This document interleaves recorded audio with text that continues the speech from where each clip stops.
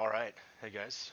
Today we're going to go over physics files. How to import a physics file into VPX. So we're going to focus on the Avengers Pro because that's the pub pack that just came out, right? So came with the physics file and we're going to talk about how to import it. So open up VPX, load up the table, hit options, and you're going to be presented with this menu.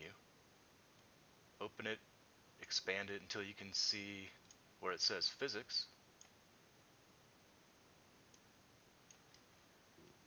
Got a little drop down, and we're going to hit import physics set, and this is going to bring you into a menu, right? Let's select the file. We downloaded it wherever you put it, your downloads or whatever. Avengers_pro.vpp. Save the table, close options, reopen Visual Pinball, play the table. You'll see the differences immediately, especially in this table. The physics file was done by Sneakily1. It's just a little glimpse at what you can do when you mess with physics.